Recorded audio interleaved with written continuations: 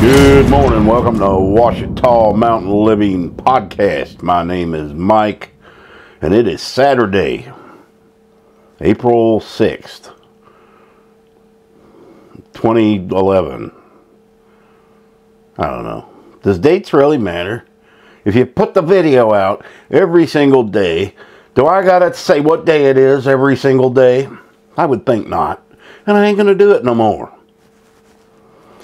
All right, what's going on today? Well, not much. Same old thing, man. Got a lot of work to do, but do I choose to do it today? I don't know. I am going to get the tools back out today. In fact, I never put them up, really.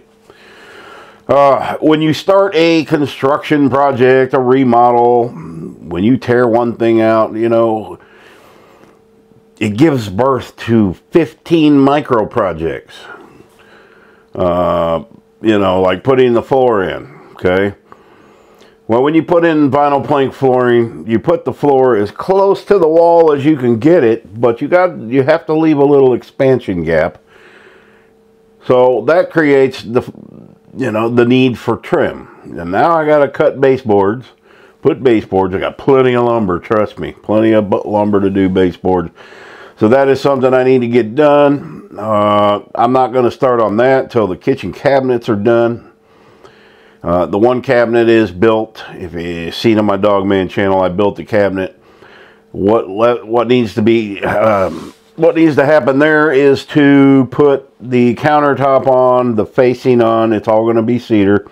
It's going to match perfectly with what I already have.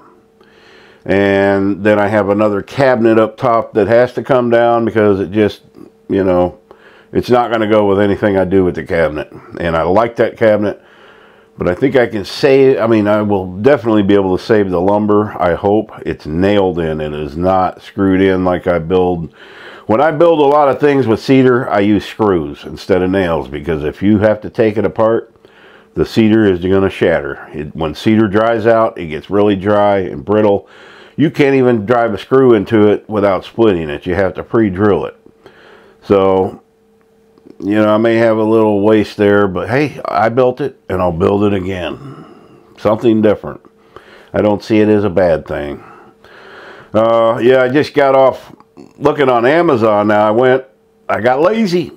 I got lazy the other day and didn't go to Walmart, which, you know, for me, a Walmart drive is practically a 100-mile round trip to the nearest one. If I go to the Mina, it's 30 miles plus another 7 for me to get home. So it's 40 miles round trip. But I didn't do that the other day when it was time to get dog food. I got lazy and I went to the dollar store. Well, they don't have Rooster's dinners.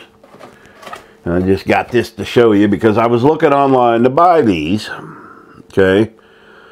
Now, most everything you can get on Amazon and buy, usually cheaper than you can get it at Walmart or anywhere else. Not these. Not these. This box on Amazon. Now, these little dinners, they're little. They're $1.25 a piece in Walmart. But if I'm buying this box, which there's 12 of them in, on Amazon, they're $30 plus tax. So I won't be going that route. I guess I learned a lesson on being lazy. Doesn't matter what you buy, if it costs more, she won't eat them. She won't eat them. This has to be on her plate with the Caesars. If you put just Caesars on there, guess what? She'll put her nose in the air. She won't eat it.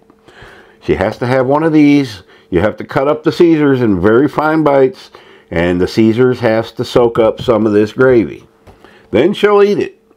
So I bought a pedigree pouch yesterday.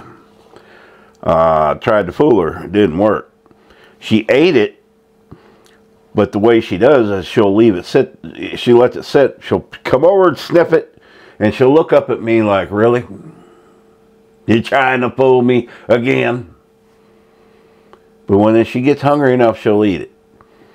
But she didn't eat the pouch. She ate the Caesars. She didn't eat that. So that's what happens when you got a picky dog, guys. And they're all picky in their own way. At least the other 4 will eat whatever you put in front of them. And that's evident. And Millie, guess what? Millie, I hate saying guess what. I sound like a certain guy. Okay, note to self. Never say guess what again. What was it talking about? Oh, yeah. Millie has developed an ear issue, just like Libby used to get every 6 months.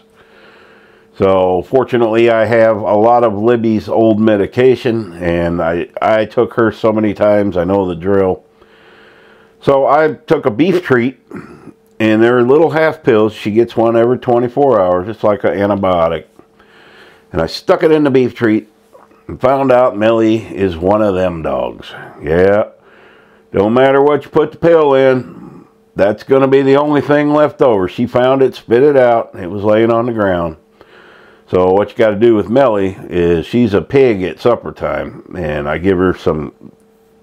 Fridays are good gravy Friday. Yeah, their food, their wet food that I put in there dry has gravy. The rest of it's just like a dry, a pate style food. But we have good gravy Friday and good gravy Saturdays. So I put that pill in there right on top, one of the pieces of meat, and put gravy on it. First thing she ate. So you got to come up with creative ways to get drugs down. Her ears are doing it's the exact same thing. A lot of these long-eared dogs develop these problems, and the number one way you can tell is they're flapping their head a lot like that. It's not a hard thing to fix, but it just happens with them. Usually when I take the dog to the vet, they clean the ear out real good. I can't even touch it, because if I go to pet her on the head, it's sore. I think she's a drama queen when it comes to pain. So we'll see. I'm keeping an eye on her. Hopefully the medication does its job. It always worked with Libby, and if I need more, then I can get more. But I've had dogs so long, I know a lot of these, how to fix a lot of these issues, and they happen. And the worst thing, and I'm seeing it right now, is you see your dogs aging, and it's progressing pretty quick in Waldo and Lily. Waldo will be 13. I say he's 13. Okay, I got him in 2012 along with his sister Lucy. And he was, I'm pretty good at judging an age of a dog, especially younger dogs. He would have been about 10 to 11 months old, and I got him in September of 2012. So that puts him around being born November, December of 2011. And he gets around pretty good, but I've noticed him slowing down quite a bit in the last few months, and his hearing is just about all gone. He does have a little bit of hearing left, because I was in the bathroom yesterday and I looked out the window and there he was, and I spoke loudly. I said, Waldo, but he can't pinpoint where your voice is coming from, and he ran to the front gate and he's looking around barking. And the first clue is they bark louder. It's like a deaf person. They're going to talk louder. If you're listening to headphones playing music, you're going to talk like this, and it annoys people. But he's aging, and dog years, that's, 7 dog years? So, yeah, he's in his early 90s, 80s, That's old for an old pup, but he still runs, and he's just not as active, understandably. Rooster, my youngest dog, well, Millie and Tilly are the youngest. Millie, I found out, was 6 years old, because when the last time she ran away, she went back to the original owner's house. I hate using the word owners, because we don't own them, trust me. But he had given her away to somebody, and that didn't work out. The guy just left her. So she went back there, or she ended up there. He has papers on her. I guess she's registered in their hunting dog class. It doesn't concern me. But she's full-blood walker hound. So, the tree and walker hound. There's papers and stuff. I don't care about papers. I told him I don't want no papers. But that's where she ended up. Where was this story coming from? What am I talking about? Oh, her age. Yeah, he said she's about 6. So, which, looking at her, is about right. I can start to see a little white face come on her eyebrows. And for that breed of dog, that is about right. That breed does not have a long life. Wally, I had him 9 years. And because I got him about the same time I got Waldo and Lucy. Lucy passed away when she was 6. Just looked out the window one day, there she was laying on the ground dead. I took her to the vet, the body to the vet. The vet said she thought her stomach got twisted, which happens in dogs. She was healthy, running around. I looked out that window the night before at about 11 p.m. She was fine, running around with Lily.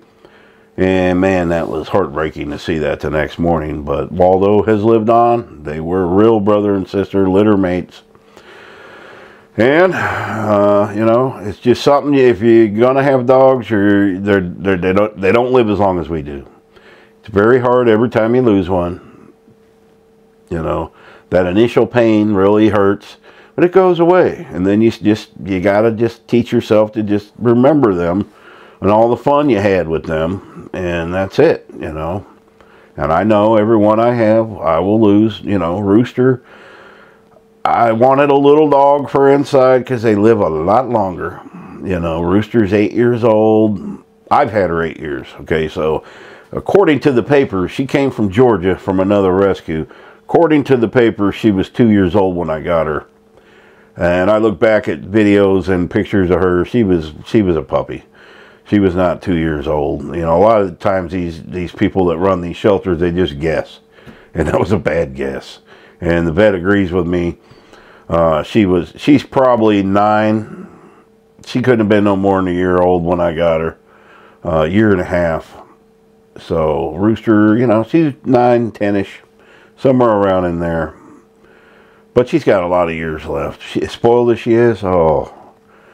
But yeah, I guess I'm going to have to go to Walmart because I am not going to pay $30 for these. And this isn't even the best foods, guys. It's such a cheap food. But she likes them, and you got to give them what they like. Maybe if I went in there and wore this hat as a hat.